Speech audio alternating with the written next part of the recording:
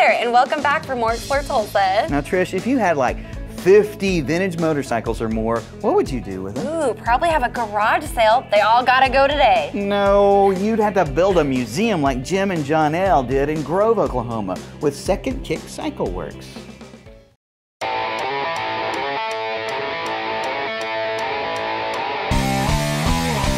Motorcycle people come in here and can't believe it because we've got those one-way windows and they have no idea what's in here, and they come in and they really, their eyes really light up.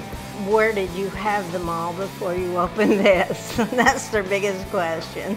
The first look on their face is worth everything, because they walk in the door and they look around and they go, my gosh, we didn't know this was here.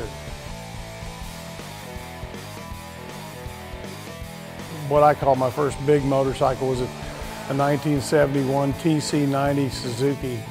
It was a real big bike to me back then. I was about 14 years old, 15.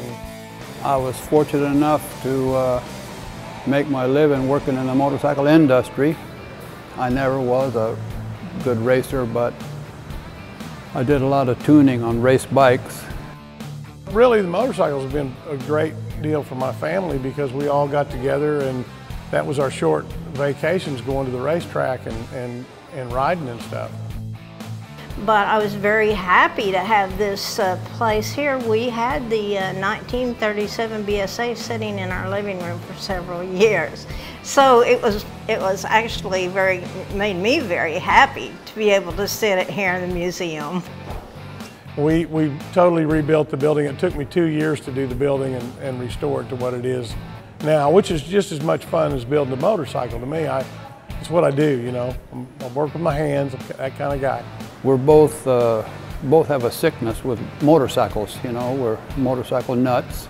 I had motorcycles at home in my own shop, but only my close friends ever got to see them. And I thought, boy, to have a museum where everybody can see them, and a lot of memorabilia in here I had collected through the years.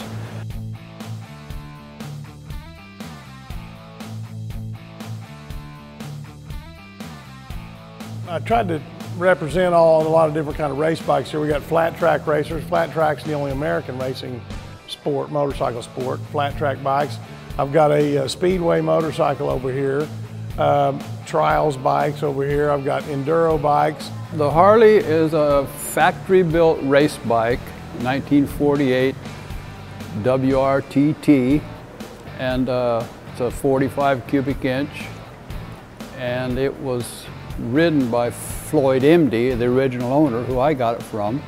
A lot of guys would take these Hodakas and modify them, and they made everything out of them. Motocross racers, flat track bikes, trials bikes, speedway bikes.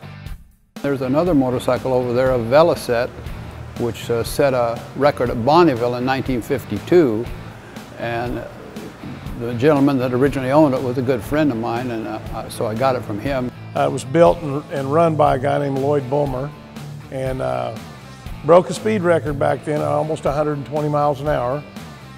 There's a lot to see in here, a lot of history.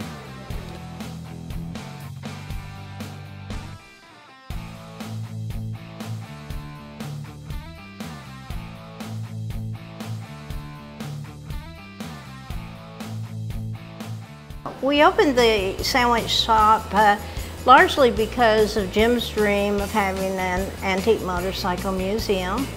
And so we opened the sandwich shop to make enough money to fund his project so that we wouldn't have to charge for the entrance of the museum.